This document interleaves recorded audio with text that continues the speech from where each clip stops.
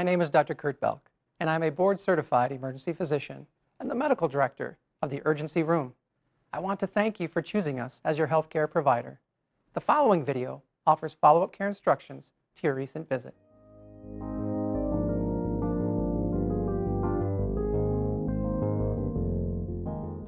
I'm Dr. Susie Hafferman, a board-certified emergency room physician.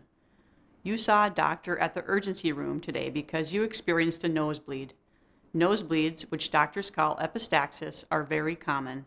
In fact, almost every person has had at least one in their lifetime. Nosebleeds can be scary and dramatic, but most of the time, they're not a sign of a serious problem. A large majority of nosebleeds happen when a blood vessel at the front of the nose bleeds. This is called an anterior nosebleed.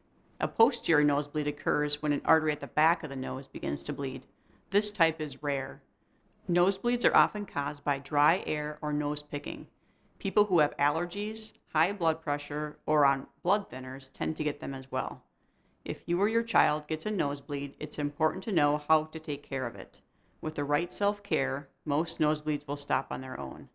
Your urgency room doctor may have told you to use a decongestant nose spray like Afrin in both nostrils in the morning and at night for the next 3 days. If your doctor recommended Afrin, don't use it for more than 3 days at a time because it will cause nasal congestion. Every night before bed, apply a small amount of Vaseline to the inside of your nostrils to keep them moist. Set up a humidifier in your bedroom to put moisture in the air. Don't blow your nose or put anything in your nose for 3 days after your visit to the urgency room. Sniffling is okay, and you can dab the outside of your nose. For the next 3 days, please don't bend so that your head goes below your waist, and avoid lifting anything so heavy you have to strain. If you receive nasal packing, please don't remove the packing until you are seen by an ear, nose, and throat specialist. If your urgency room doctor gave you a prescription for antibiotics with the nasal packing, please take them as directed. If your nose starts to bleed again while you're at home, follow these steps to treat it. Blow your nose to get rid of some of the clots that have formed inside your nostrils.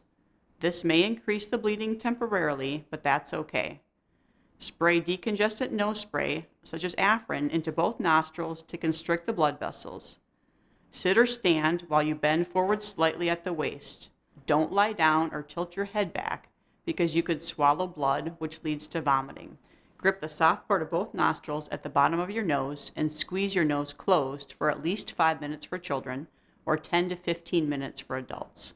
You can use your fingers or a clip and use a clock to time yourself. The biggest mistake people make is to release the pressure on the nose to check whether the bleeding has stopped.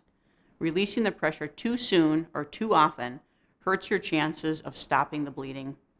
If your nose continues to bleed, repeat all the steps I just mentioned one more time.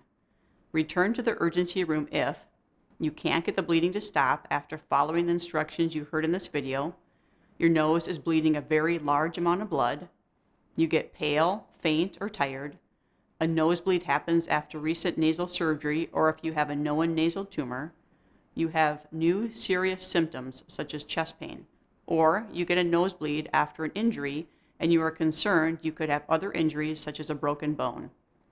If you keep having nosebleeds, schedule an appointment with your regular doctor or with an ear, nose, and throat specialist. If you have worries or questions, don't hesitate to come and see us at the urgency room any day of the week. These videos are intended to provide helpful health information to the general public. They are not intended to be a substitute for professional medical advice. You should not use this information to diagnose or treat health problems, and you should not use these videos in place of a call or visit to a medical professional. Talk with your physician about the proper treatment for your particular condition, and always follow your physician's advice. If you think you need an ambulance or are experiencing a medical emergency, please dial 911 immediately.